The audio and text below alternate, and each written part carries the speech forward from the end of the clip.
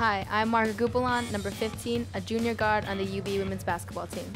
We worked on our defense a lot more. We've been in sync as a team. We've been having each other's backs and getting to our positions a lot quicker and faster than we've usually done. So with that being said, that's what we've been improving on and what's been successful so far. Three, Margeaux Gupilan, nothing but nylon.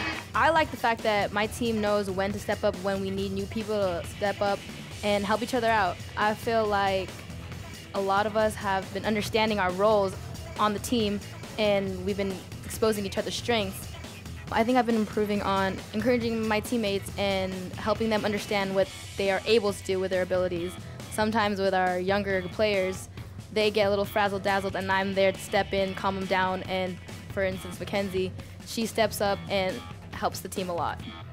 I just love her confidence. You know, when we got Margeaux earlier this year, she was afraid. She was afraid to let her light shine. She was afraid to make mistakes. She was afraid to have success. And we just kept working with her and telling her to drop her shoulders that no matter what, we're not going to leave you. We're going to continue to stay with you. You just got to just begin to believe in yourself as we believe in you. And she's been becoming a true point guard for our team, and she's moving the ball around to the right people. I'm just really proud of her efforts thus far. When things are going right, it feels really, really good because we've been working hard in practice, focusing on defense a lot more. We know our offense will come, and to win games, we need to hold teams under at least 60 points.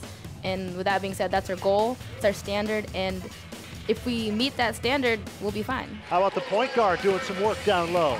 And Margeaux Gupilan. Right now, I'm majoring in communications. I'm looking forward to getting to the sports broadcasting area. I actually like talking about the game, explaining to other people how I see the game. So maybe that's where I'll be after I play basketball.